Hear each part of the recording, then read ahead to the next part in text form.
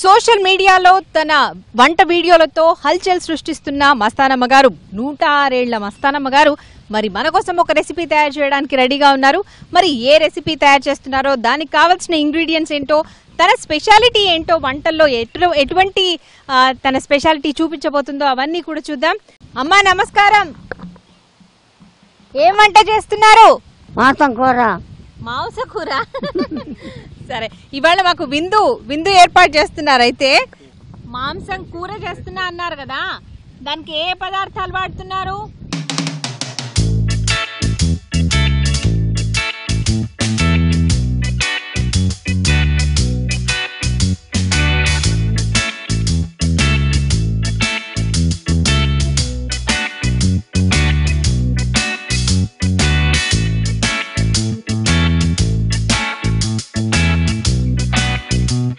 మరి వ్యూయర్స్, మస్తానమ్మ గారు మన కోసం మాంసం కూర చేయడానికి రెడీగా ఉన్నారట. దానికి కావాల్సిన ఇంగ్రీడియంట్స్ అన్ని చెప్తారు. మరి ఏ ఇంగ్రీడియంట్స్ వాడుతున్నారో ఆవిడనే అడిగి తెలుసుకుందాం. అమ్మా, మరి దీనికి కావాల్సిన పదార్థాలు ఏంటో చెప్తారా? కొబ్బరి, మసాలా, ఉల్లిపాయ, టమాటా, పచ్చిమిరకాయ, అల్లము, చెన్నుల్లిపాయ, కరివేపాకు, మెంతికూర, కారము, ఉప్పు. మొదలు పెడతారా?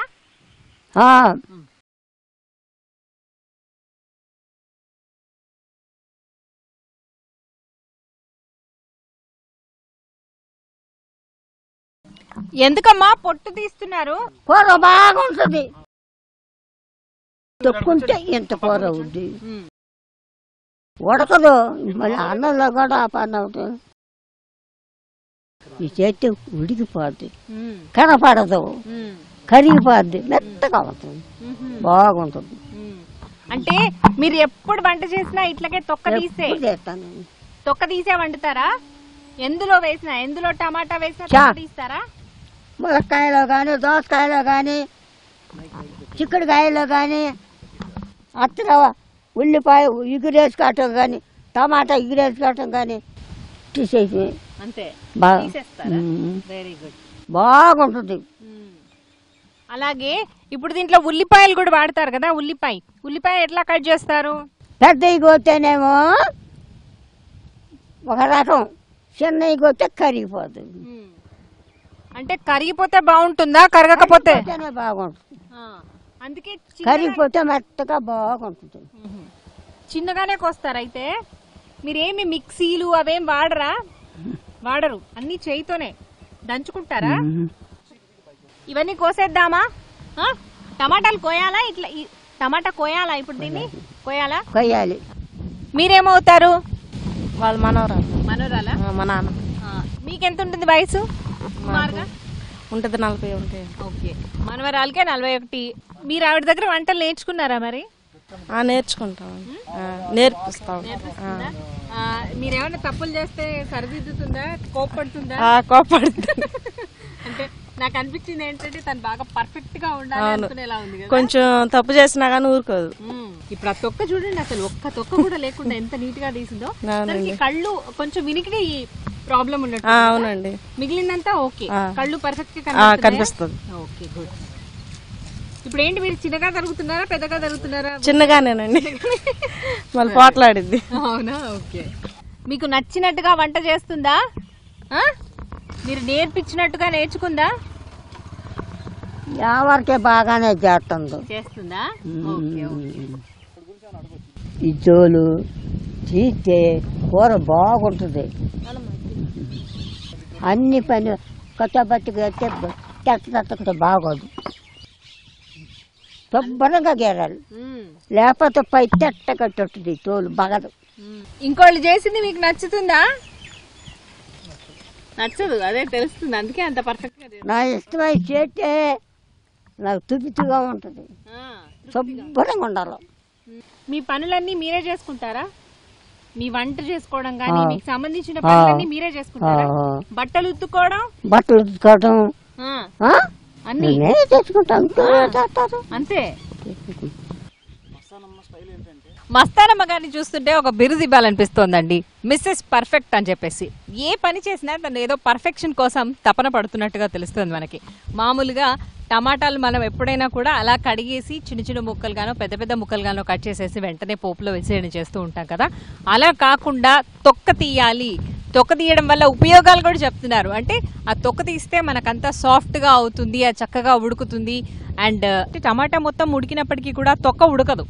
సో ఆ తొక్క ఉడకదు కాబట్టి దాన్ని తీసి పడేయాల్సిందే కదా. ఎలాగైతే ఉంది ముందే తొక్క తీసేస్తే పని అయిపోతుంది అన్నట్టుగా మొత్తం అది కూడా ఎక్కడ అసలు ఒక కత్తి కానీ చాకు కానీ ఏది కూడా యూజ్ చేయకుండా ఫటాఫట్ చేయితోనే చేసేసారు. అండ్ ఉల్లిపాయల విషయంలో కూడా అదే విషయం చెప్పారు తను. అల్లం విషయంలో కూడా చూస్తున్నారు మీరు. ఇప్పుడు అల్లం కూడా మనం మామూలుగా అయితే ఒక కత్తి తీసుకొని దాన్ని లేకపోతే ఒక స్పూన్ తీసుకొని దాన్నంతా పొట్టు తీసేసి, ఆర్ కొంతమంది మరీ లేజీగా కేర్లెస్గా ఉన్న వాళ్ళైతే అలాగే పొట్టుతో సహా వేసేస్తూ ఉంటారు. అది కాకుండా తను ఇప్పుడు అదే చెప్తున్నారు, నీట్గా చేయడం అనేది నాకు చాలా ముఖ్యం అని చెప్పేసి. అండ్ అలా చూస్తున్నారు కదా ఇప్పుడు మీరు, అంటే కేవలం తన వేరి గోరుతో మొత్తం అంతా కూడా పొట్టు మొత్తం తీసేశారు. ఆ చక్కగా కడిగిన తర్వాత దాన్ని మెత్తగా ముక్కల్లాగా చేసిన తర్వాతే దాన్ని వంటల్లో వాడతాను. ఏది చేసినా నీట్గా చేయడం నాకు చాలా ఇంపార్టెంట్, పర్ఫెక్ట్గా చేయడం ఇంపార్టెంట్ అని చెప్తున్నారు. అప్పుడే తనకు తృప్తి అంట. ఆ విషయం కూడా తన నోటి మాట ద్వారా చెప్పడం జరిగింది మస్తానమ్మ గారు. అయితే ఉల్లిపాయల విషయంలో కూడా అదే పర్ఫెక్షన్ కనిపిస్తోంది మనకంటే. పెద్ద పెద్దగా తరగద్దు, చిన్నగా తరిగితేనే మెత్తగా ఉంటుంది అని చెప్పేసి. అయితే వాళ్ళ తను కొంచెం వినికిడి ప్రాబ్లం వల్ల మనం వాళ్ళ మనమరాలి హెల్ప్ కూడా తీసుకోవాల్సి వస్తుంది ఇక్కడ. అంటే తను అసిస్ట్ చేస్తుంటే ఇక్కడ మస్తానమ్మ గారు వంట చేస్తున్నారు. మామూలుగా అయితే తను ఒక్కతే అవలీలగా పెద్ద పెద్ద వంటలైనా కూడా చేసేస్తుందట. మరి ఇప్పుడు మన కోసం వంట చేయడానికి అన్నీ సిద్ధంగా ఉన్నాయి. ఇంకా ఏమేమి దంచుతారు ఇప్పుడు దీంట్లో? ఏమేం దంచుతారు?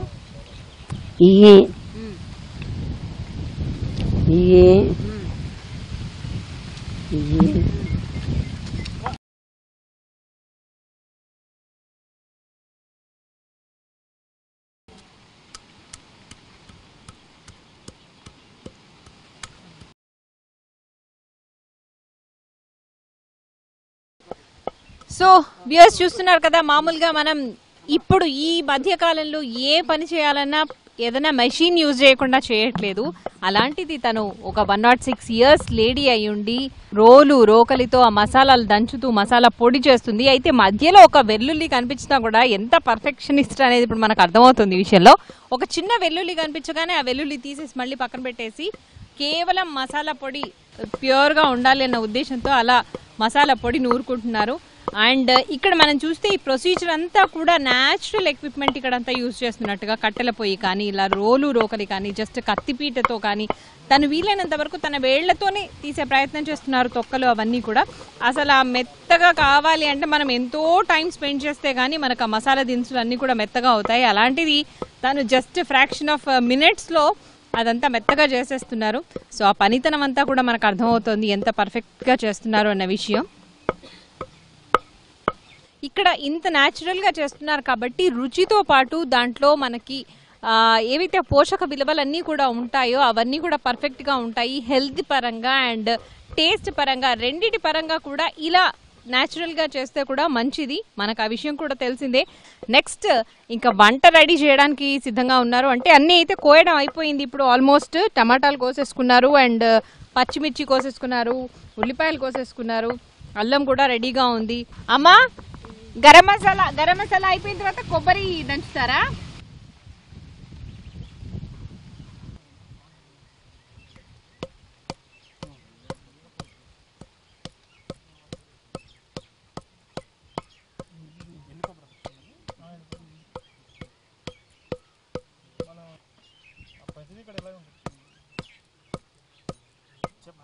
ఇక్కడ ఊళ్ళో వాళ్ళందరూ ఇలాగే చేసుకుంటారా అండి? ఆర్ బామ్మగారిని చూసిన తర్వాత అందరూ ఇలా వాడుతున్నారా? అంటే నాన్నమ్మని చూసిన తర్వాత కొందరు ఇట్లా చేసుకుంటారు చాలా మంది. అవునా? అంతా న్యాచురల్ గా. మీరు కూడా మిక్సీలు కుక్కర్లు ఇవేం వాడరా? లేదండి, నూరుకోవడం అంతేనా? సో వ్యూయర్స్ చూస్తున్నారు కదండి. అంటే మనం ఏమనుకుంటాము, సిటీలో ఉన్న వాళ్ళందరూ కూడా మనకి టైం అనేది చాలా వాల్యుబుల్ అనుకుంటాము. టైం అంటే ఇవన్నీ దంచి అనవసరంగా శ్రమ అనుకుంటాం. కానీ ఈ శ్రమ అనేది మనిషికి అవసరమే. అందుకే కావచ్చు తను అంత యాక్టివ్గా ఉంది. 106 years అయినా కూడా ఇంత స్ట్రాంగ్గా ఉంది అంటే తన పని తను చేసుకోగలుగుతోంది అంటే న్యాచురల్గా ఏవైతే అవైలబిలిటీ ఉంటుందో రోకలి కానీ లేకపోతే ఇలా పొయ్యి కానీ, అంటే మనకు సిటీలో అవన్నీ అవైలబిలిటీ ఉండదనుకోండి, బట్ ఎవరికైనా ఛాన్సెస్ ఉంటే అట్లీస్ట్ వీక్లో వన్స్ కానీ మంత్లీ వన్స్ కానీ హాలిడేస్ టైంలో కానీ ఇలా ఏమైనా ఛాన్స్ ఉంటే కనుక చేసే ప్రయత్నం చేయండి. అంటే మనం ఇక్కడ వెచ్చించే టైం కాస్త మన హెల్త్ని సెట్ చేసుకోవడానికి యూజ్ అవుతుంది అన్నట్టుగా నాకు అనిపిస్తోంది ఆవిడ చూసిన తర్వాత.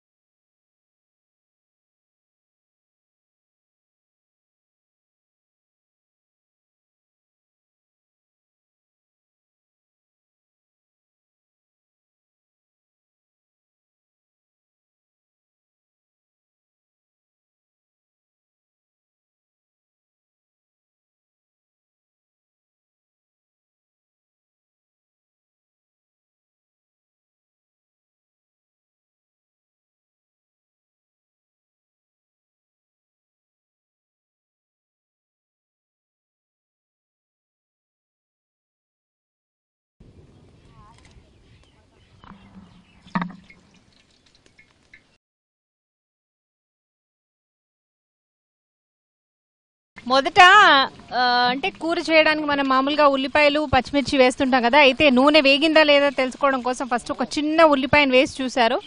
ఆ తర్వాత ఆ ఉల్లిపాయలు మళ్ళీ పచ్చిమిర్చి వేసి దాన్ని వేయిస్తున్నారు.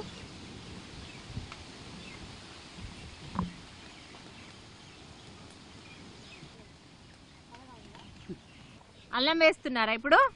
వేయండి.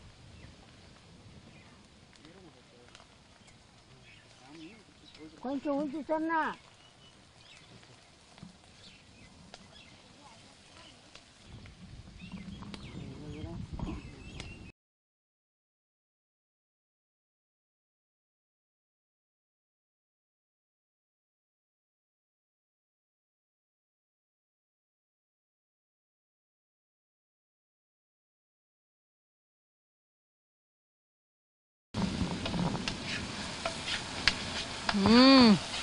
సూపర్ స్మెల్ వచ్చేస్తుంది ఇప్పుడే.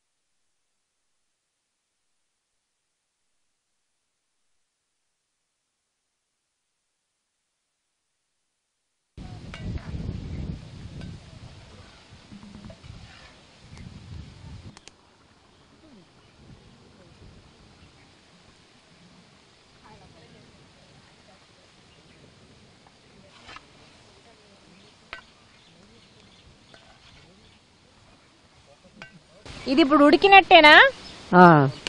ఉడికినట్టే. మంట తగ్గితే తగ్గించవచ్చా? మంట తగ్గించవచ్చా?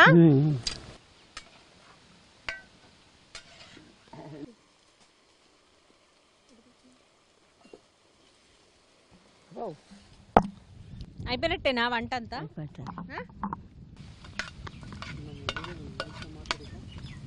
సో వ్యూయర్స్ చూస్తున్నారు కదండి, మరి మా అమ్మగారు మన కోసం మటన్ కర్రీ చేసేసారు. మరి చూడ్డానికైతే సూపర్గా ఉంది. అంటే బయట రెస్టారెంట్స్లో మనం మటన్ కర్రీ ఆర్డర్ ఇస్తే అది ఎలా ఉంటుందో ఆ ఫ్లేవర్, అంటే ఆ స్మెల్ వచ్చేస్తుంది. At the same time colour అదంతా కూడా అలాగే కనబడుతోంది. సో టేస్ట్ కూడా అలాగే ఉండబోతోంది. ఇంకా అంతకంటే బాగుంటుంది అని ఎక్స్పెక్ట్ చేస్తున్నాను. So let's see. మీ ఆయన ఏం చేస్తూ ఉంటేవాడు? మా ఆయన 15 సంవత్సరాల ఉండగా చచ్చిపోయాడు. 15 సంవత్సరాల్లో 5 పిల్లలు పుట్టారు. ఏట పిల్ల. అయ్యో, అంత పిల్లలు అయినా చచ్చిపోయాడు. అయ్యో.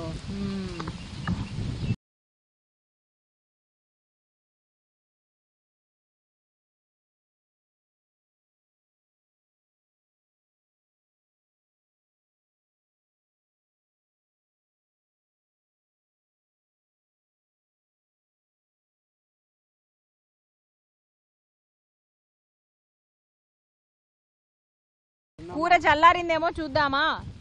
రుచి చూద్దామా? వేడి నేను చూడనా? వావ్, సూపర్గా ఉంది. ముక్కనే తింటున్నా, నాకు ఇష్టం ముక్క.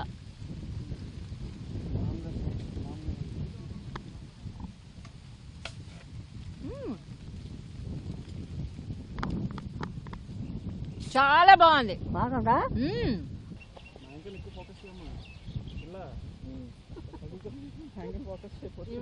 తినడానికి అన్నట్టు